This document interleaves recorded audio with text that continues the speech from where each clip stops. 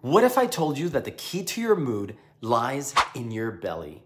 Do you think it's strange that your happiness might actually depend on how healthy your gut is? Well, let me start by dispelling a myth you've probably heard a bunch of influencers say. 95% of our serotonin, the happiness molecule, is made in the gut. Okay, that's true. What's not true is what is being implied by these so-called experts, because that serotonin from the gut is too big of a molecule to cross the blood-brain barrier. I know because I read the research, not just regurgitate what everybody else is saying. I'm Dr. Vincent Pedre, functional gut expert, and I'm here to reveal the truth about the gut-brain connection. A lot of it is happening through the vagus nerve, the longest nerve in the body that connects the brain to the gut and vice versa. So guess what?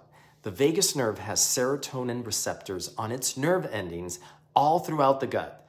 So when your gut bacteria are producing serotonin, that serotonin is stimulating these vagal nerve endings to send an impulse back to the brain from the gut. It's the way for your gut to speak to your brain. Why does this matter for mood?